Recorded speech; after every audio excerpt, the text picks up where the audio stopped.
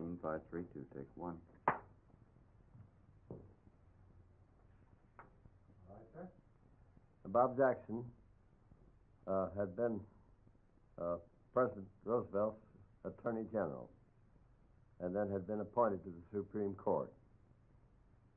He had, as Attorney General, had prosecuted Andrew Mellon for tax evasion and had made it stick.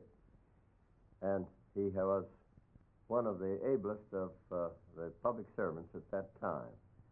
It's a very difficult thing for a man in a public office, such as I was in, to be sure that he's doing the just and right thing without in any way making it appear that he's taking advantage of some fellow on whom he had a personal grudge. You've got to be entirely impartial, and you then got to go ahead and get the job done in a way so that he not only gets justice, but it's much better that he doesn't get what you would call full justice if he's convicted for what you're after without making it appear that you're persecuting him.